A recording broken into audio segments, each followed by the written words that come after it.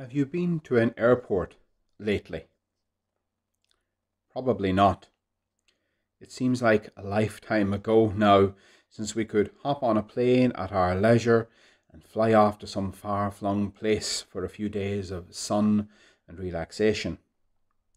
But in those bygone days when airports were full of hustle and bustle, there were some places, some seating areas in the terminal that were more prized than others. The seats in or around the phone charging sockets. In some fancy modern airports, there are sockets every few feet, and Wi-Fi too. In older airports, you could tell exactly where these charging points were by the crowds of people all gathered around one spot, trying desperately to get charged up before their battery died. God forbid the device might shut down on them and they would have to lift up their eyes, look around and actually engage the person sitting beside them in real life conversation. And it wouldn't matter how advanced and snazzy your phone or device was. If you don't regularly plug it into a charging point, it's not going to be of any use. The 20-year-old Nokia phone with a dead battery is every bit as useful as the latest gadget-filled smartphone with a dead battery. Apart from the charge point for too long, your device can do nothing. In the Gospel today, Jesus uses different imagery to say something similar about our connection to Him.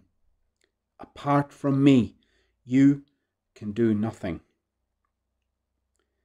Finally, in Ireland this week, we got some long-awaited good news about the gradual lifting of restrictions and opening up of the country after a very long winter and spring. It has been Christmas since this lockdown has been imposed on us. The pandemic has kept us sacramentally apart from the Lord. So, of course, most welcome is the fact that we can return to Mass again come May the 10th. We, the clergy, have greatly missed you these past 5.5 months.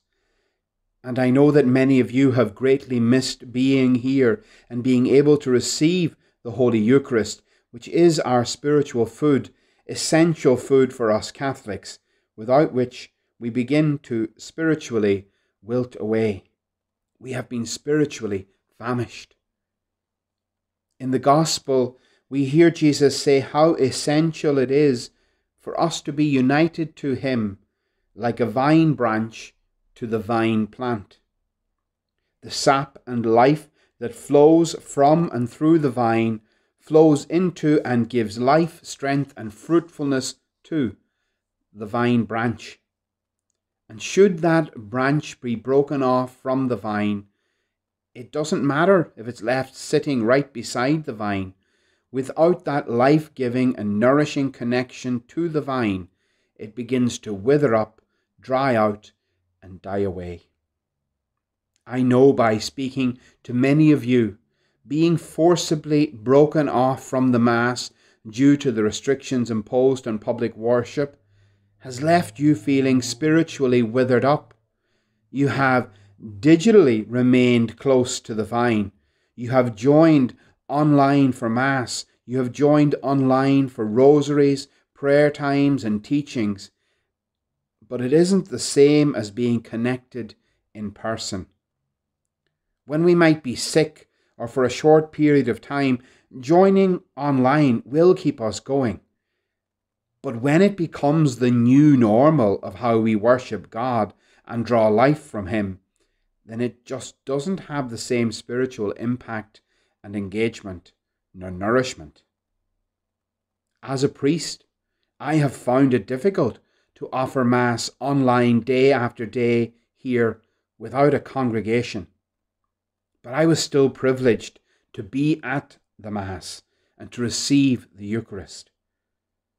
Well done to you for sticking with it, even though it was undoubtedly a hard experience for you to fully enter into. Soon we will be able to return to the public celebration of Mass, and thank God for that. Some might hold off still for a few weeks more because they're still a bit nervous, and that's okay for now. But unfortunately, there may well be people who will never return to Mass. The pandemic and all these restrictions might well have caused them to give up on Mass. Hopefully, they will have a change of heart. And of course, long before the pandemic, the majority of Catholics in this country had already given up on going to Mass. But even in the midst of this past year's difficulties, God was present and ever on the move. Many hearts have been reignited with faith and trust in the Lord. Some people who had abandoned most, if not all, their Catholic practice found themselves joining weekly, even daily Mass, or joining with online rosaries. Sometimes whole families have returned to the practice of daily prayer in the home. You see, even in dark times, the light of Christ is there and bringing about a great good for souls. If anyone listening to me is in that category of being stronger in their faith and prayer commitments now than they were before the pandemic, then I would invite you to consider now fully re-engaging with your faith, fully re-engaging with the Mass and sacraments of the Church. Maybe you've been away from confession for a long time. Come, reconnect with the merciful Jesus in that sacrament. Online, you will find many helpful videos and explanations of how to make a good confession, to prepare and encourage you if you're a little bit nervous and don't know where to begin. And if, before the pandemic, Mass was something you seldom, if ever, took seriously or attended, I invite you to make your return. Do not be afraid to return. Do not be afraid of what others might say or think about your return. As we open up again, we would love it if you would begin to take up a pew for yourself Sunday after Sunday. This is your spiritual home. Let the Mass be your spiritual heart once more. With this invitation in mind, I would like to focus on the first reading of the Mass today from the Acts of the Apostles. Saul, or as we now know him, St. Paul, had been the first great enemy of the Church. He had raided Christian homes and carried off to prison those who believed in Jesus.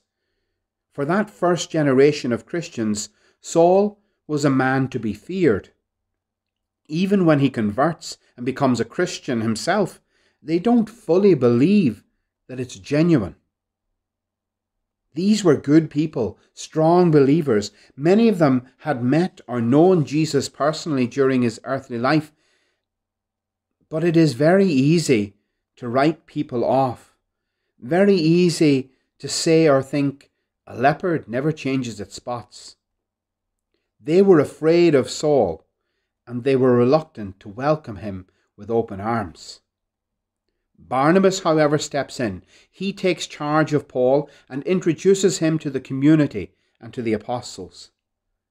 Barnabas became Paul's doorway into the church. Can I appeal to all those who strongly believe in the message of Jesus Christ? Please be a Barnabas. In these days, we need you to be a Barnabas.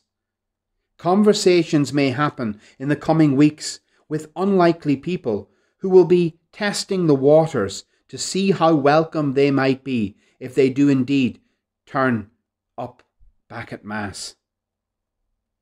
You might not know it, but in the midst of this pandemic, Jesus has been knocking on many doors and many hearts, and there are many who have opened up their souls to him, perhaps for the first time in a long time. Barnabas's name means son of encouragement. So you be a son or daughter of encouragement. Be a Barnabas to these people. Encourage them, lead them, and offer to introduce or reintroduce them to the worshipping community. Explain to them how they can arrange their place at Mass, or better still, you arrange it for them. Be a Barnabas. Without Barnabas's intervention, Saul might never have been able to become Paul. Without Barnabas, Paul might just have always floated around the edges of the church, not knowing if he was really welcome, not knowing how he could fit in. Barnabas introduced him to the church community, and the rest, as they say, is history. And what a glorious history it was when the first great persecutor of the church became its first great evangelizer.